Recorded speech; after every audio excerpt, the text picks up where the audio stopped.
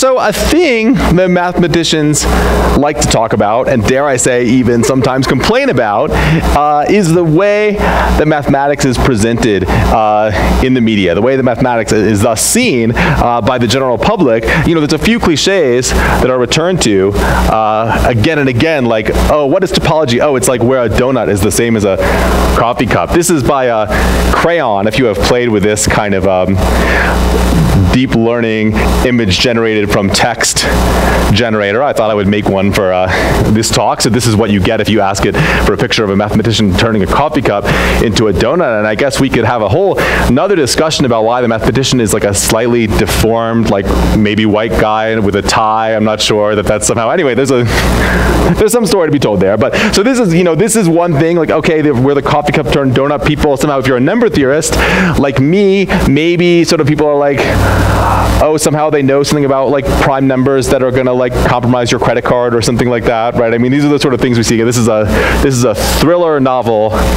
called Prime Number by a guy who actually ran for governor of Wisconsin last time, and then I found out he had a sideline writing math number theory themed thriller novels. So when I talk about outward-facing mathematics, I want to talk about sort of one partial remedy to these complaints, which is that I think there are ways for mathematicians to tell our own stories, unmediated through like other people talking about us. And by mathematicians, I want everybody to understand, because this is a broad group, that I mean that very broadly. I mean, like, people who are doing mathematics should talk about it, whatever the professional format in which they do math. And that can take a wide range of forms. Just as a preview, today I'm mostly going to talk about like writing, because that's what I know. That's like what I know best. But I want to just start by sort of really making it clear that there's a lot of different formats in which people promote math. And one very famous one, I mean, people have these amazing YouTube channels, 3 Blue, 1 Brown is one of them. I meant to write down Grant Sanderson, is that his name? Okay, I should have written down his name on the slide, but I forgot to. But this is like a fantastically popular, I know it's sort of hard to read these like screen clips, but the key number is 4.62 million subscribers. And this is like a very broad reach kind of thing. We have a podcast, like this great podcast, if you've heard it, by Evelyn Lamb, who I think is here in Utah. Is that right? Yep. Anybody know? Okay. And Kevin Knudsen. Even, I'm trying to stay relevant, even if you search for a hashtag math talk, there is like a lot of it. If you guys know David Zurich Brown, he turned me on to math talk the last time I was visiting him in Atlanta. So it's fascinating to sort of see like what people do with these like extremely short videos, like a lot of which are made by kids, some are made by teachers, but some are made by students. And again, look at the number, 325.1 million views on this hashtag. So maybe one thing I want to sort of start with as we talk about sort of how outward-facing mathematics can look, before I zero in on the sort of part of it that I know the best. I kind of always think of it as like there's this big curve of reach versus time. I don't know if these small letters are readable from the back, so I'll tell you what they say. If those, now that I look at it, that writing might be a little bit too small. Is it? I'll tell you what it says. Roughly speaking, there's lots of ways we can communicate mathematics. And there's an inverse relationship between how many people we can reach and how much time and effort we can ask of people. And I think everything is kind of arrayed along that line. So for instance, if you go on national TV, you are reaching like a huge amount of people. I know you guys are all modern people who are on the internet all the time, but people still watch TV, like in gigantic numbers, like much more than almost anything else you can do. But the amount of time you have is like incredibly limited.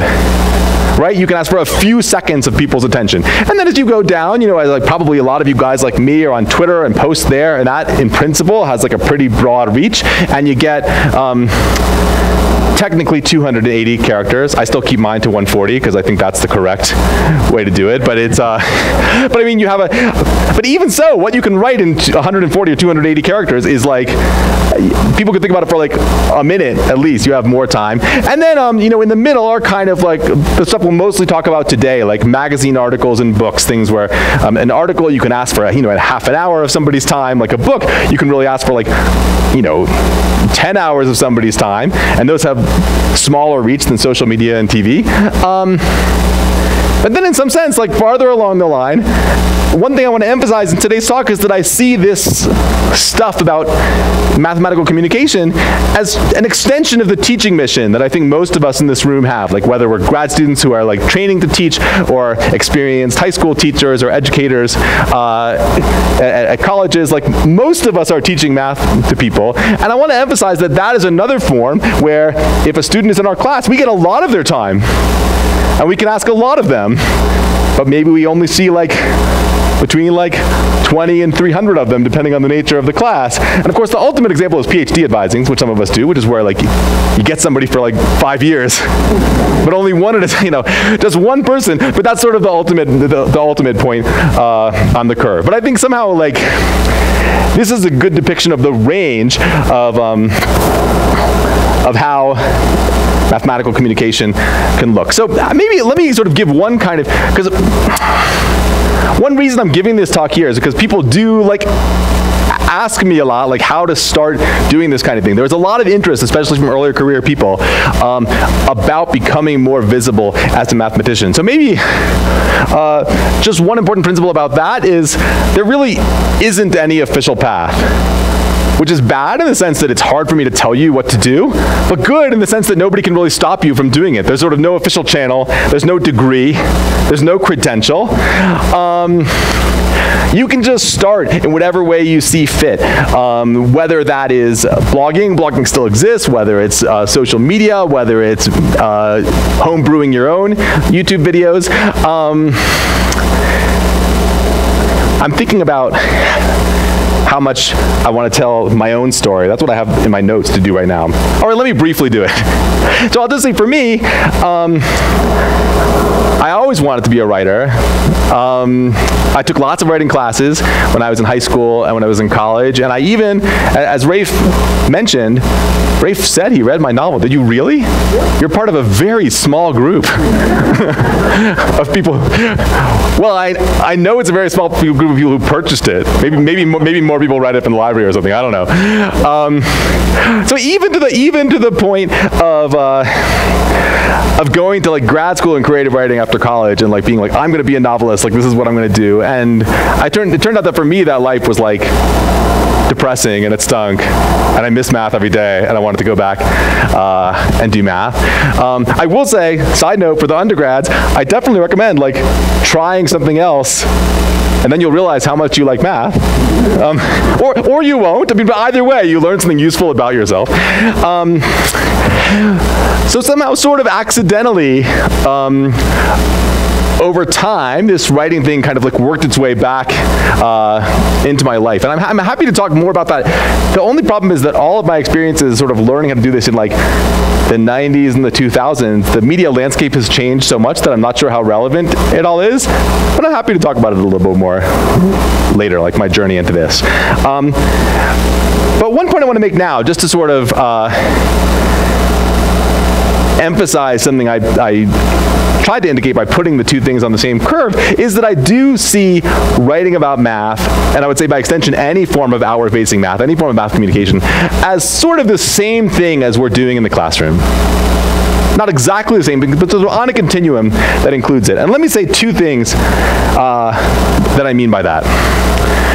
So one part of it is the empathy piece. So one thing, I hope people will agree with this, that like a thing that we have to do as teachers, that's absolutely essential, and that I think is a challenge, especially when we're starting out, is there's something that we know very well, and we have to imagine ourselves into the mind of somebody who does not yet understand it well. That is an action of empathy, right? That's an action of sort of imagining ourselves into another person's situation, and it is not easy. It's something we have to learn to do and get experience with.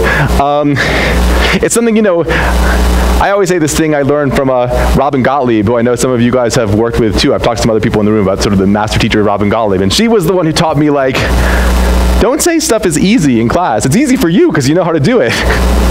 But it's not easy when you don't know how to do it. Almost nothing in math is really easy when you don't know how to do it yet. So this act of empathy is crucial to our classroom teaching, and it's crucial to writing too. I mean, one of the main things we do when we write for an audience is try to imagine ourselves into the mind of the reader, put ourselves in their position,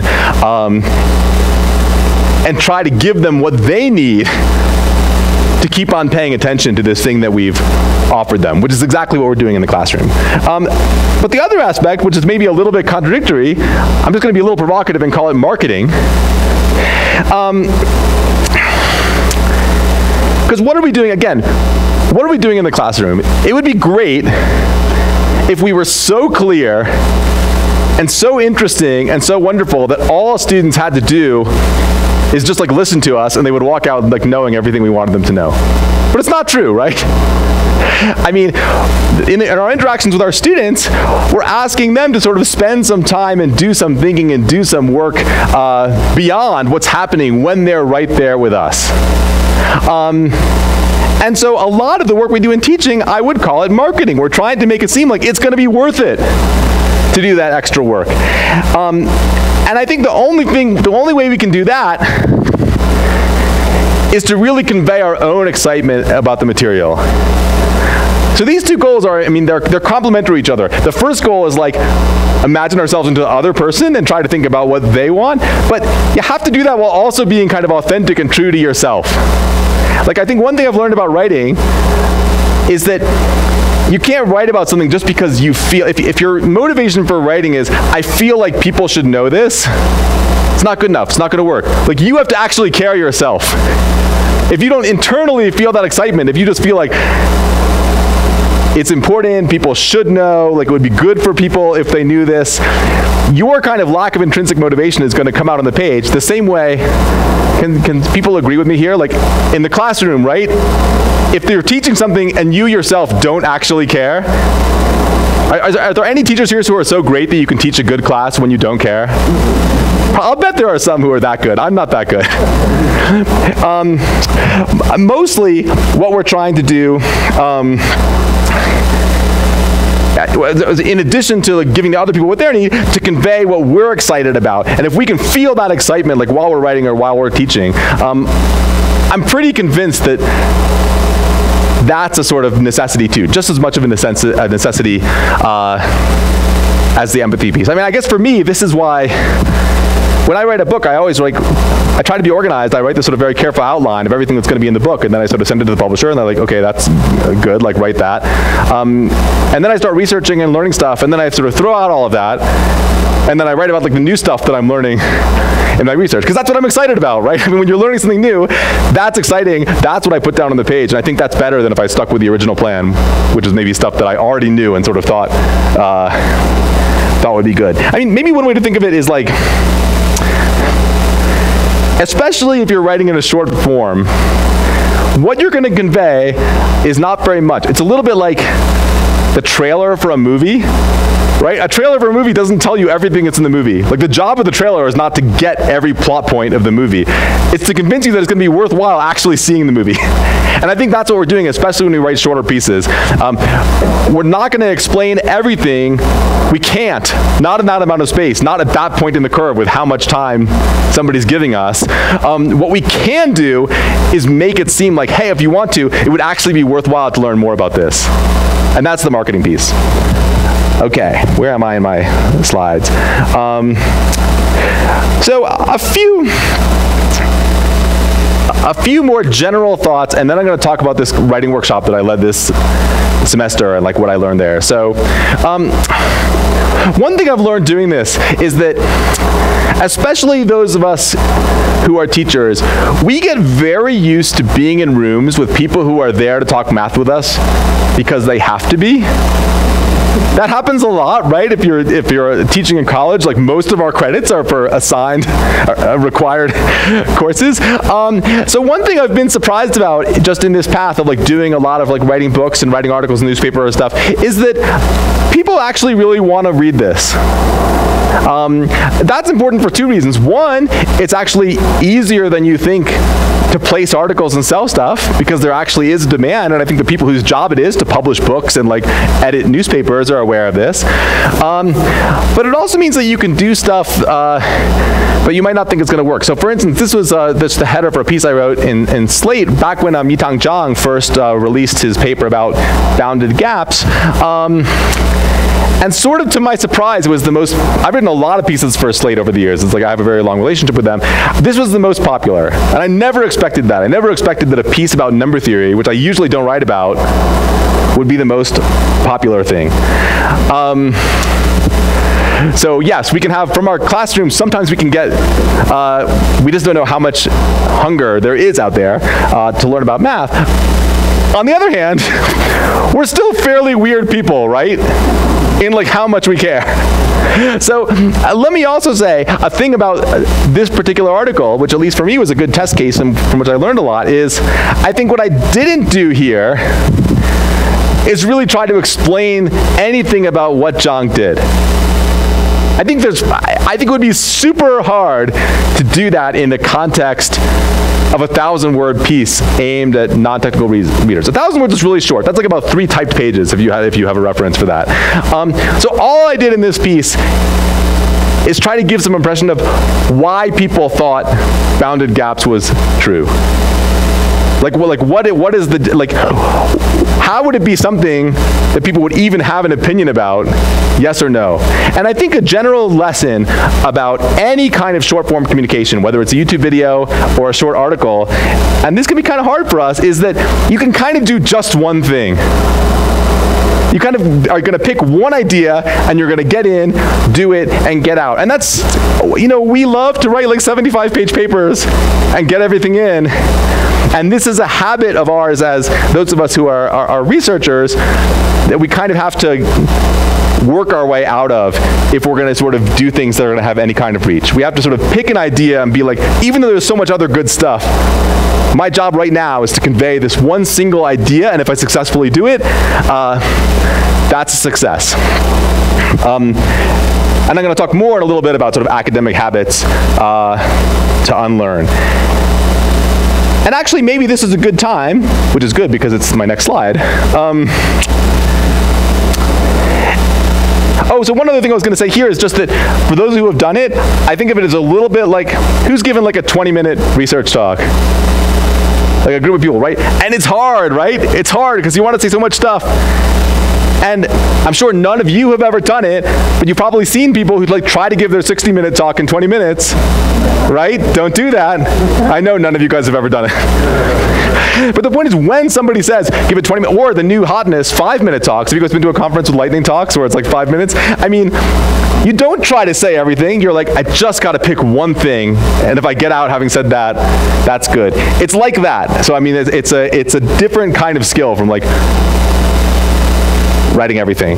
Okay, so one question I'm asked all the time, and I just want to address it directly, is people say, but don't you have to dumb it down in a kind of, honestly, slightly negative tone of voice? Maybe an accusatory tone of voice. No, I truly don't think so.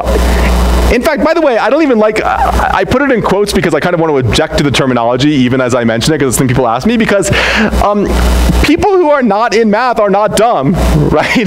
They don't know certain things that we know, but they know lots of other stuff. I mean, it's, so I don't even like the phrase, but I would also say, somebody might say like, okay, if you were gonna like, write about, I'm trying to think of a good example. Okay, let's say somebody was going to say, okay, you got to write about like Peter Schulze, like write about perfectoid spaces in 1,000 words. Like, how could you do that without, quote, dumbing it down? Well, I would just say, like, well, I wouldn't do that. Like, that wouldn't be a good choice of a thing to write 1,000 words about in the Washington Post. You got to pick, I mean, you got to pick the things to write about that actually can be, have this feature that you can pick out one idea that you can write about in a limited amount of space. Or again, like talk about in your video or write about on your blog or whatever. We get to choose which things we decide to communicate. And I do think there's honestly, there's some parts of math that are probably not suited to this kind of communication. And I think we avoid this issue by just like choosing which things we're going to communicate. Because I promise there's plenty, right? There's plenty to do. Okay, so now I want to pivot a little bit and talk about a new thing I tried this year, which was super fun, which was, I told you that I started out as a novelist. How many of you guys have ever taken like a creative writing course in high school or college? Like a decent number. Okay, so many of you know there's like a very common style if you're doing like poetry or short fiction of like the workshop, where the class is not really a class where you're told stuff. It's a class where you sort of get together with your draft work, and everybody like really like digs into it and critiques it and tries to understand what's working and what's not. And I thought, because I know a lot of people have an interest in sort of like doing this kind of communication to the general public, I thought it would be interesting to try to transport that mechanism, the mechanism of the writing workshop that I learned from back when I was trying to write very sensitive and deeply felt short stories, into this new context. So I did it this past spring. I did it on Zoom because I wanted to get a kind of pretty broad participation, and I felt like it was probably the last semester that people would be willing to do a Zoom course. So I was like, let me do this now.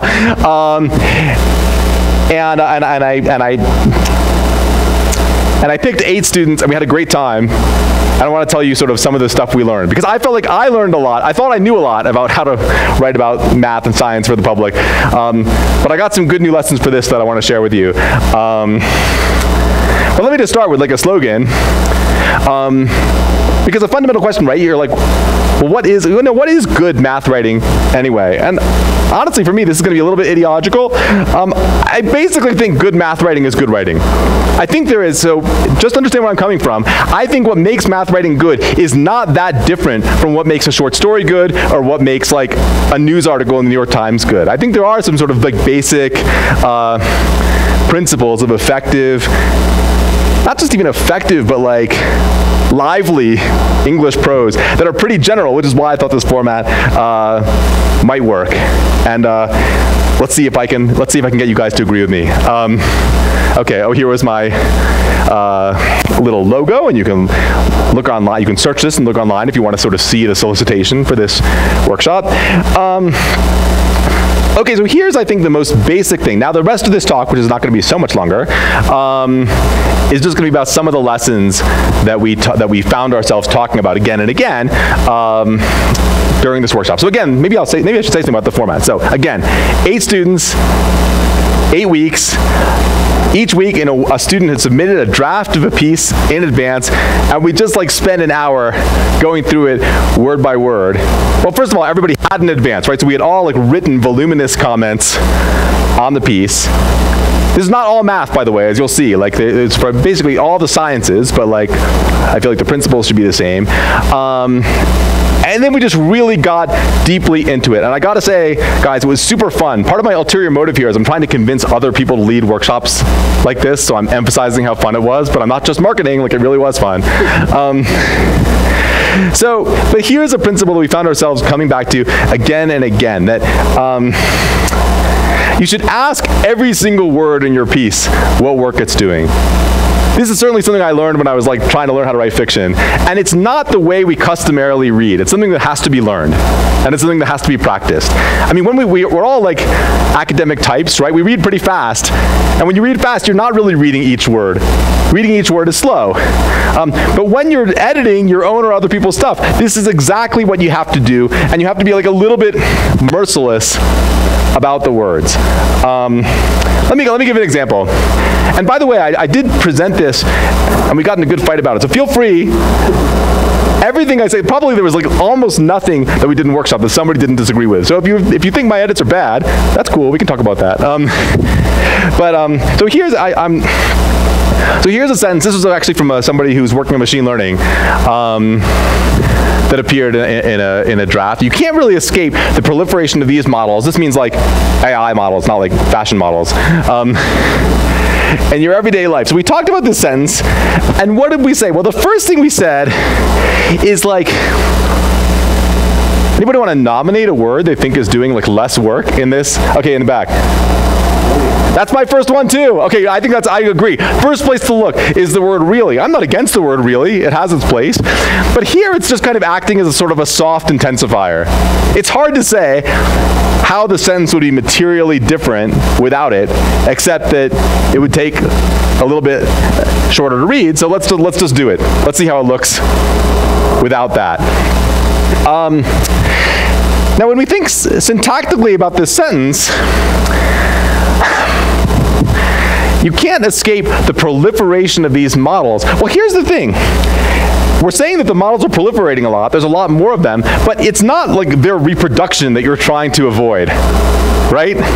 You're trying to avoid the models themselves. And so this is something that happens a lot. Like the writer is trying to convey a lot of information, but in a way that's syntactically like a little bit confused. The writer is trying to say, you can't escape these models, and also these models are proliferating a lot.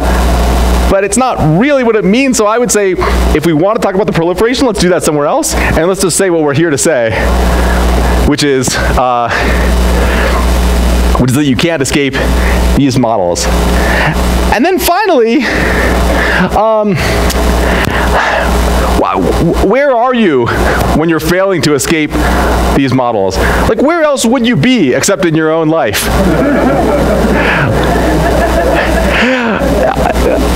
So maybe I would even go so far. You can't escape these models. That's what the sentence is saying. And this is much punchier. Now let me stop. I'm going to stop here for a couple of comments. One, I do think in the context of this particular essay, this was followed, because I was talking about somebody else, they were like, but maybe it means like, as opposed to like specialized situations, like you're in jail and you're trying to get paroled and like the model is deciding you're, okay, so in this particular case, following this was some examples that were everyday life. So I'm like, that's already doing it. You don't need to say it in your everyday life, because what's much better is like examples from your life showing the context in which, a specific is generally better than an abstract.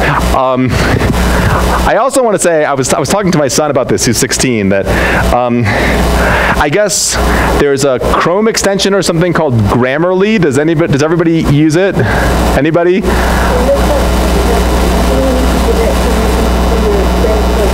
Oh, okay.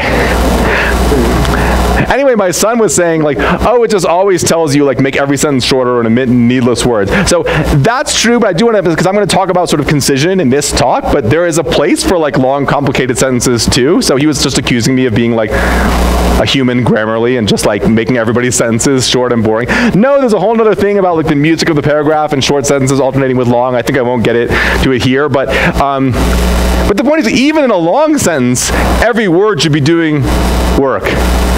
The sentences that don't need to be long shouldn't be long. And that makes room for the sort of long, complicated sentences that are actually doing something complicated and have to be long and complicated because that's the work of the sentence. Okay, so that's an example of the kind of thing we do. But this kind of stuff, I would say, is identical with what we might do in a short story. And we did a lot of stuff in our workshop that was identical to what we would do when critiquing short fiction, but maybe I want to, for our time together, I want to focus actually a little bit on some things that are distinctions between our academic writing and this kind of popular writing, specific academic habits that I felt like I was noticing that my students had to unlearn. So one of them is this, that I think in popular writing, it's really important for the author to somehow feel present in the piece, for the reader to feel like somebody is there talking to them. And I bring this up because it's the exact opposite of what in mathematical writing we're trained to do. Like, we're sort of trained to present it as if like we are sort of floating heads made of ectoplasm who like sort of barely physically exist, who are conveying this knowledge to you, to the point that, as you guys know, we don't even use the pronoun I in our math papers, right? We say we. Who? Me and who else? I mean, it's but it's exactly because we're trying to distance it from being like a personal statement by us. And yet in popular writing, the exact opposite is required. So here's an example of a kind of thing. I didn't have a good example from class, so I'm going to use variables here, but there were definitely people who say things like this. Like, one might think of X as a form of Y. This, if we weren't talking about writing, this probably would not even stand out to you at all, because it's a totally normal thing to see in an academic paper. But it is exactly not, I mean, right? Like one? Like who? Some unidentified being? And then, by the way, and we're not even, and this unidentified one is not even thinking of X as a form of Y. They just might do that. Right? So these verbal strategies are a way of distancing ourselves from actually being like, I'm here saying something.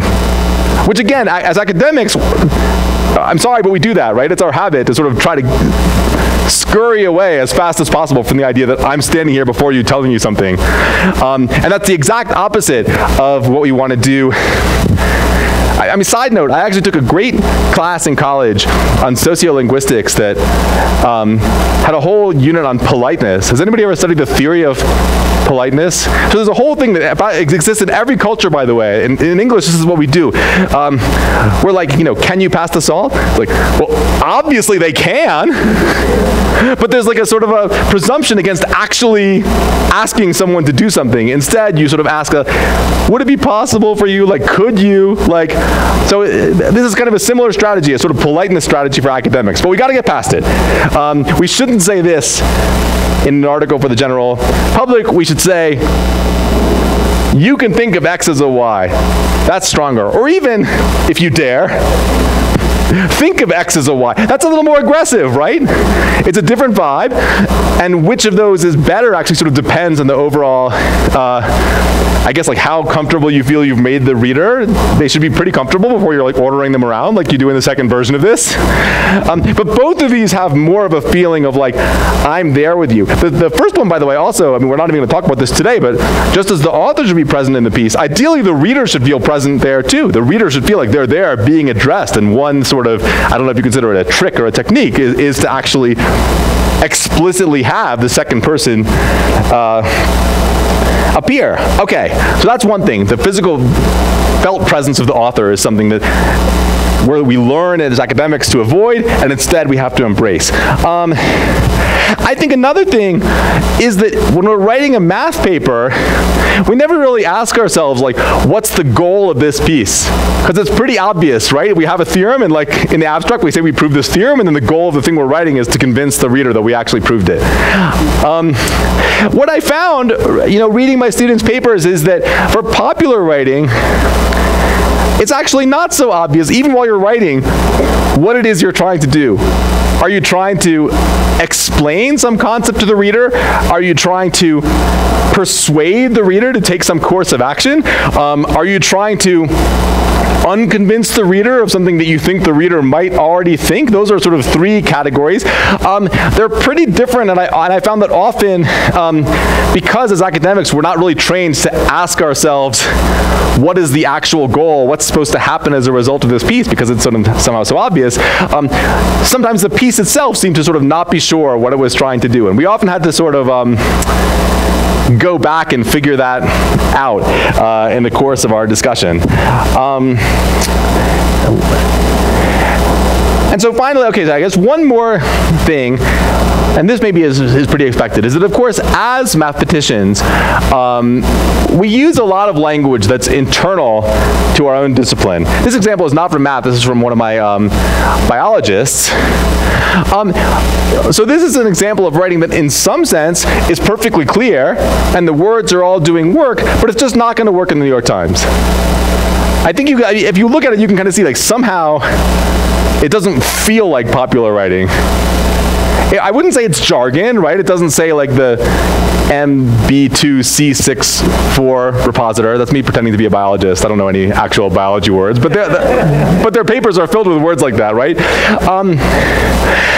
You know, but somehow there are specific words, like a medical scientist would certainly say, therapeutics and not like medicines, because I think therapeutics like means something more specific, but I think we could say medicines, I mean, that would be okay. Like, it's not so much that the word is wrong, but that it sort of signals something we don't want to signal about who's supposed to be reading this. Another thing, and this is actually really common in math, is that there are words that are regular Old English words, but that we use in a discipline-specific way. So I think here an example is like, two examples that struck me were like suspend and community. I mean, those are both words that we sort of think we know what they mean, but here they're being used in a specialized sense, and that can trip up a reader. So I mean, I think just one thing, sort of basic thing we have to unlearn is just our natural tendency to talk the way we talk to the people we know. And just be aware. And one way to do that is in a workshop like this, where I had people from a bunch of different sciences, and so when the biologists would write something like this, then the computer scientists and me and the statisticians and et cetera, would sort of be like, oh, I didn't expect to see that word in that way. That said, one thing I don't want to do, and this is kind of important, is convey the impression that general audience writing should not contain any specialized language. Because one thing I've learned is that like, people love learning a new word, but I think you can do one. Remember how I said a piece should do one thing? I mean, I think if there's one concept that has a specialized word in our language, and you just want to explain that, that's great, but then that has to be the goal. Like, the goal is to sort of explain this concept, and then, in the end, I hope we all agree with this. Like, learning stuff is like pretty pleasurable, and people like it. And giving people the feeling that they came away knowing one more thing than they knew is an absolute seller. Like, people like that, and people will want to read your stuff if you can do that. So I'm just about done, actually, pretty early. We're going to have plenty of time to talk. Let me just close by making one important point, because I think sometimes when I talk about this stuff, especially when I lead with this kind of sort of short litany of complaints, it sounds like I'm saying like, oh my God, like math journalism sucks so bad, like why aren't we doing this instead, like we who actually know. That's not what I think, actually. I think, at least for me, my goal is that there should be a multiplicity of approaches and a multiplicity of places from which people can learn math. So maybe I should have said multiplication, not subtraction. I didn't even think of that. But all I'm saying is, like, I think it would be actually terrible if, like, the journalists who do an incredible job writing about math were replaced by us. I think they should instead be supplemented by us. I think, to be honest, there should be ways for other people to tell our stories in a way that's maybe not like biased towards our particular concerns and ways of seeing the world. But I think it shouldn't only be that. I think people, mathematicians, and again, I'm going to emphasize, I said it in the beginning, but I'm going to say it again at the end, mathematicians interpreted very broadly at every stage of their mathematical enterprise. I want them to be empowered. I want us to be empowered to tell our own stories directly to the public as one channel of communication. And I hope if people want to talk about running further workshops like this, I thought it was great, and I think I do believe in it as a way to sort of train people up to do this, and feel free to come and talk to me about doing that afterwards. So with that, I'm going to stop and take questions, which I really hope people will have, because I would love to hear what people think or what questions people have. So thank you guys so much.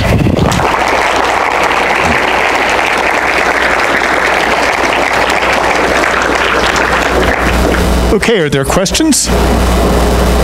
Comments, please? Yeah, over there. How many of your ideas do you think translate to actual frequency in mathematics? Oh, like 5%? I don't know.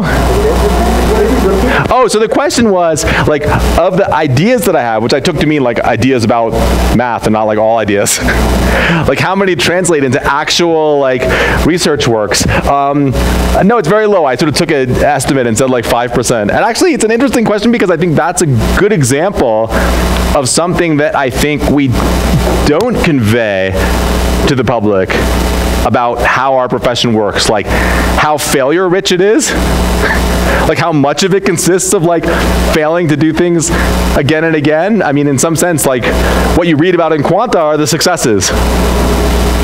And so already, so every question that gives me a good idea for a piece, right? Like, what's it like to sort of have your job be something that you're going to fail at almost all of the time you try? Yeah. Maybe it would be great for me if you want to say your name when you ask a question, because it's still my first week and I'm still meeting people. So what's your name? Paul, okay. And my name's Analia. Amalia? Analia. Analia, I got it, okay. So I wanted to ask a question about your book. What audience do you think Shape is aimed at? Oh, so I have a good story for this. So the question was like, what? This is the new book, Shape, and the question was, what audience is it aimed at? So I had a great experience with my publisher, Penguin Press, which is published both of my math books. When I first started working with them, when I sold the first book to them, and we had our first kind of phone meeting, and I was kind of nervous, and I was like, okay, we should talk about like, who's the audience for this book? Like, who should I be thinking about? Who am I writing for? And what the people at the press told me is, don't think about that, doesn't matter. Like, that's our job. Like, we're the people who sell books, that's our job. So we'll figure out how to sell it to. Your job is just to write the book you said you were gonna write. And then we'll figure out who's gonna read it. I found that extremely reassuring. And I've lived by that. So, I mean, again, it's this tension between the empathy piece and the marketing piece that, like, on the one hand, yeah, you want to sort of like write something that's readable, but the press, the Penguin Press has basically said, you should write what feels right to you to write, and then we'll sell it. And that's that's what every author wants to hear, right? That's the greatest. So yeah, in answer to your question, I don't really write with a particular audience in mind, except like humans. I don't know.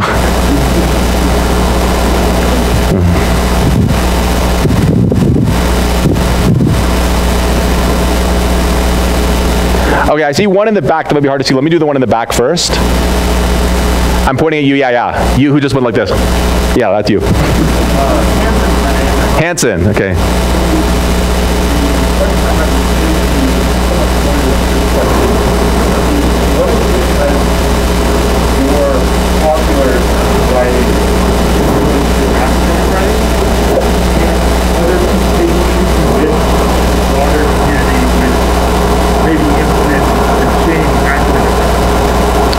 Oh, so this is a great question. So Hanson asks,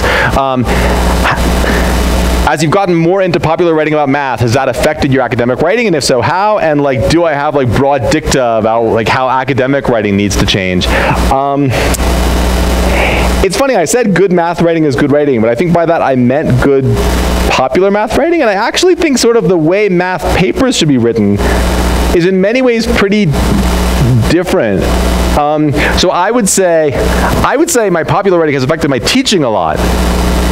I feel like sort of somehow training in storytelling, which is what you're doing when you write a book, has given me more material for teaching, and also just sort of like affected like how I see the project, because I see those two things as very tightly related to each other. But yeah, I am not of the party that thinks that academic writing is super bad, to be honest. I think it has a very specific goals, and I actually think like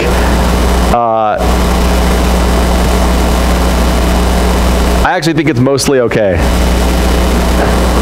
At least in math. Okay, now there was somebody else in front who yeah. There. My name's Samir, and I was just wondering actually how your short form writing and these ideas you're contributing to your short form writing, how that's affected your pedagogy and teaching, and if you think that I think the empathy piece is really important, and if there are ways to communicate as a teacher or a tutor that displays more of that empathy and draws people in. That's a great question. So Samir asks, like, how do I feel like writing these short form pieces and trying to sort of do this empathy piece has affected. I'm assuming it's hard for people to hear the questions. Is that right? Or did everybody hear it and I'm just wasting your time? Okay, good. Also, if I paraphrase, then I can re-ask the question as I want to answer it instead of as it was asked. So that's useful. That's useful for me.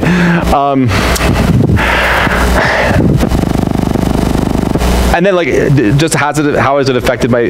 What are ways to sort of convey that empathy more in class?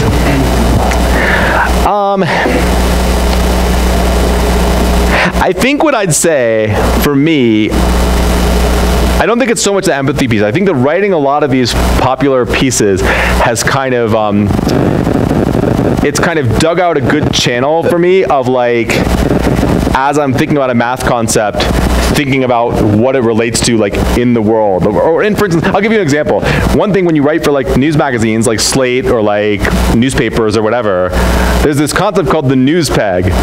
Like, if you want to actually sell a piece, like, the best way is if there's something that everybody's talking about in this moment that you're like, oh, here's the math angle on that thing that you already know you care about, right? That's 1,000 times easier than selling a piece that's, like, about math just because I feel like talking about it. So I guess that habit I've gotten into from, like, selling a lot of stuff of, like, reading the newspaper and being like, what's the math angle? I mean, you guys probably know there's, like, an old book by John Allen Paulos, the sort of, like, parent of us all in this realm, who called A Mathematician Reads the Newspaper. So very much that, I think having gotten used to doing that makes it easier, like, in class, if I'm teaching whatever math concept I'm teaching, to sort of notice the connections between things that students already know they care about and connecting that to things that I'm encouraging them to learn that they care about. Yes, in the green. Hello, my name is Adrian. Okay. the other way around. You still write fiction, and do you ever, like, work in mathematical ideas?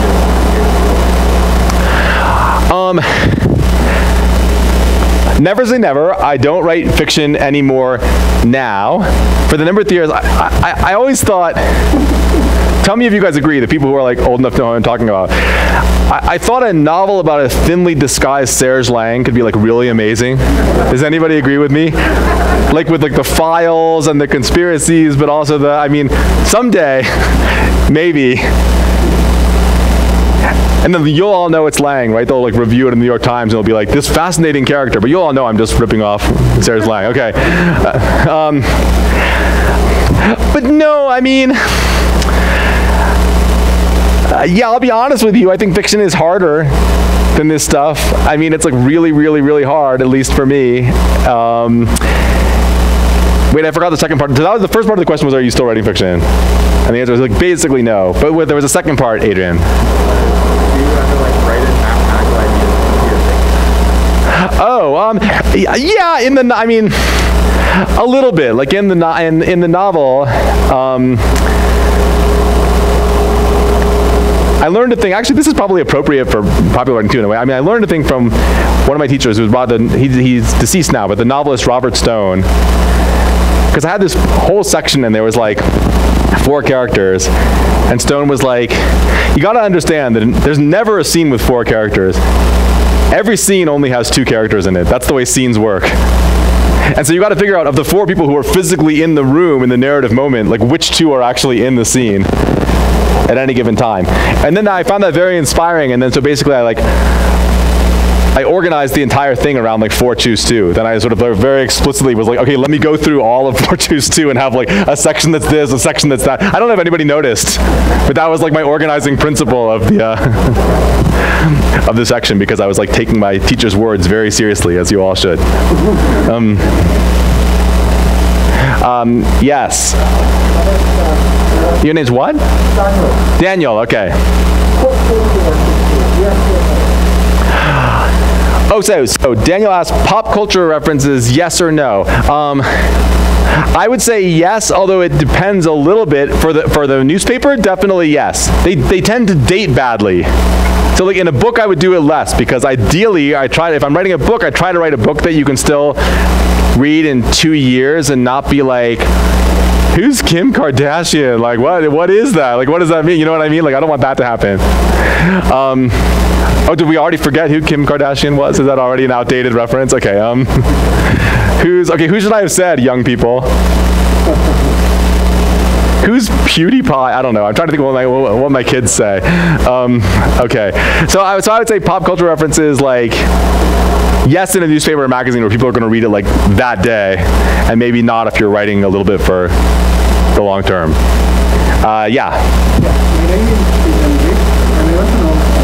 How important is it to convey utility when you are explaining things to general public? Convey utility? Is that what you said? Possible applications of math. So do you think it's important if you see that math communication can be done because of math? Yeah, so Hendrik asked the question, like, how important is it when writing about math to write about like how it's going to be used, like how it's applied? And that's a great question because I think my habit as a writer has been to kind of lean towards that, to lean towards like something that's happening out in the physical world and like what is the mathematical side of it. So sort of an application first approach, if you like. On the other hand, as I said, I have often found that when I write something about pure math with no application at all, like this boundary gaps between primes things, people really like it, and I'm always like, well, maybe I should do that more. I don't know. So I mean, it's I will say this gives you an opportunity to sort of say a slogan, because there's really no right answer to that question. Like, is it make more sense to kind of just try to convey the beauty of pure math, or whether to sort of talk about like real world applications or sort of connections with a news story? You guys know Stephen Krantz, the professor at WashU? He wrote a book about teaching that really influenced me a lot, where he said, like, there's no one right way to teach math. You got to sort of figure out what kind of teacher you are and then be the best version of that. And I think that's true for writing too. So I think I figured out what kind of stuff I like to write, and I try to be the best at that. But none of what I say should be like, I mean, you should write the kind of things I write. You can only write the things you're moved to write. So I would say, if what you actually care about, remember what I said about the marketing, if what you actually care about is the beauty of pure math, then that's what you should write about and do as good a job of it as you can.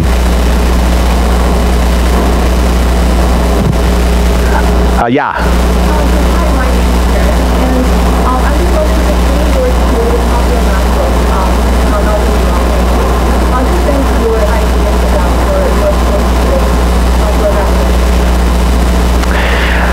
Wow, that's a great question. So how have my thoughts about writing changed from the first book to the second book? Something funny happened, which is that I really intended, I was like, I don't want the second book to feel just like the first book. In the end, I think it feels more like the first book than I thought, which is maybe relevant to my answer to Hendrik, that maybe like in some sense we are the people we are, and if we're writing authentically to ourselves, since I'm not that different a person in 2021 than I was in 2014, like it sort of makes sense that the book comes out, it's sort of the same voice. I suppose the main difference is just that after like the first book came out and people bought it, I guess I had sort of somewhat more confidence that anyone would read it. So maybe I wrote with a little bit more of a feeling that there might actually be readers, and whether that makes the book sound different, I don't actually know.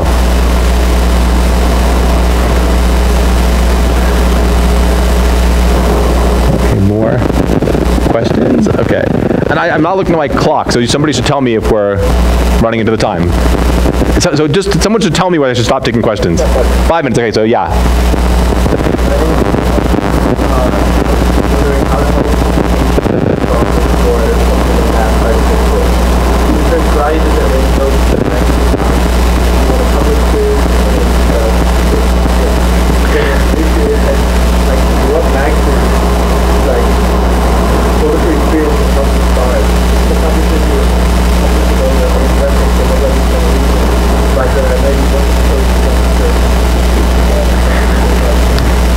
Yeah, so this is the question from Johan is about like, what does the actual process look like of like selling an article to a publication, and like how do you start when you haven't done it before? So part of the problem is that this is exactly the thing where my experience is most outdated, because in the old days, young people, every city had a kind of newspaper called an alternative weekly that came out once a week and was free, and like freaking anybody could write there.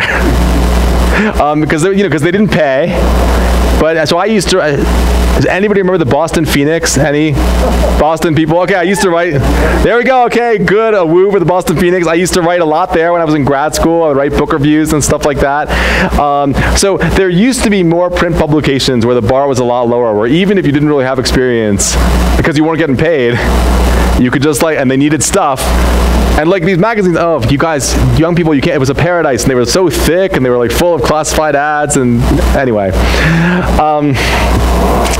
But I think in some sense, like social media and blogging have taken the place of that. So I would say that probably what I would say is, you're right, you say you put it up on your own website, nobody reads it.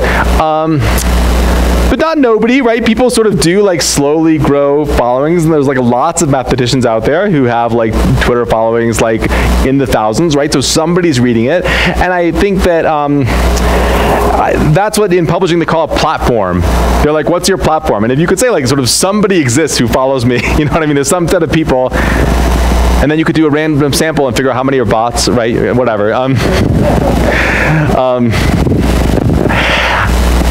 But the other thing I would say is, but in terms of the logistics, usually for magazines, you would pitch first. So you would sort of just write an editor and be like, hey, would you be interested in 1,000 words about blank? Here's my special angle. Like, there's this news story that your readers are already reading about, and there's a math angle that's not being covered. And like, would that be of interest? So usually, I wouldn't write the thing first and then submit. I would like pitch with like a paragraph, and then see if they bite. That's the typical way. And obviously everything gets easier once you've done it. Like, because once you've done it, then you have an editor you've worked with, and you know who to write, and there's like there's a lower barrier. But with a new place, I think that's what you usually do. But then that paragraph has got to show that you know what it means to write for the general public. You know what I mean? That's where the work is. So that's where you're really like, is every word doing its work? It's like really important in that pitch paragraph. Yeah, way in the back. I'm Greg. Hi, Greg.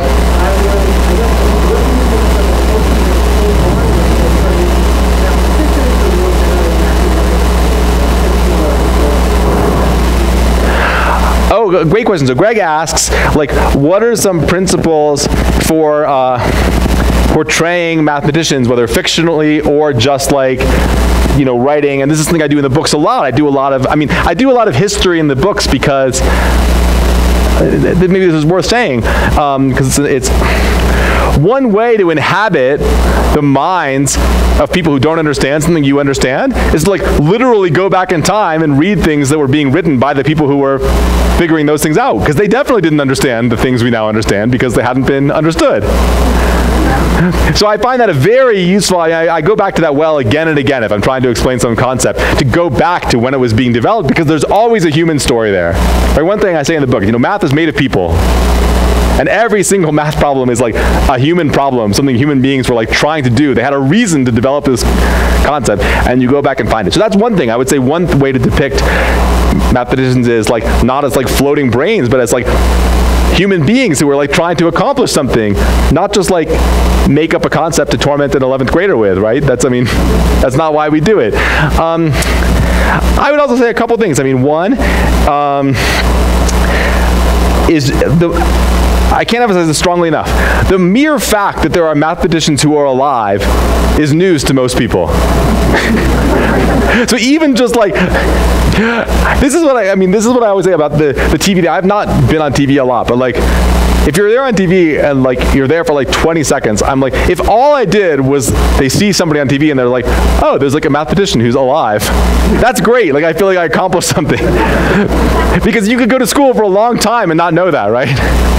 And the other thing I would say is just that I sort of mentioned at the beginning of that first slide is I certainly, you know, try in the books to sort of get something of like the range of humanity, you know, being mathematicians, like whether that's like, you know, both men and women, or like people who are like not from Europe, or like what have you. I think it's worth being like somewhat conscious about that when you write, because we are sort of here trying to like describe this like fairly universal human activity, and you know, given the historical training we get, it can be easy to sort of slot that into a rather narrow slice of humanity if you're not like at least a little bit conscious about it.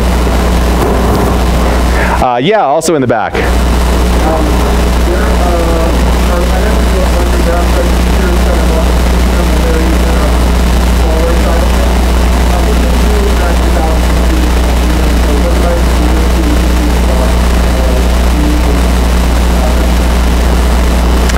Yeah, it's a great question. So wait, what's your name? As Jeremy points out, there's kind of an integral over time that I didn't do, which is that like at any given moment there might be 30 kids in your classroom, but in a life in teaching, those numbers do add up. And the reach amounts to a lot over a long period of time.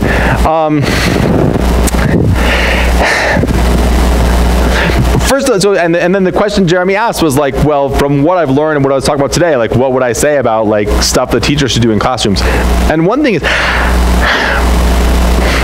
how to put it, I'm extremely hesitant, and I don't know what age groups you teach.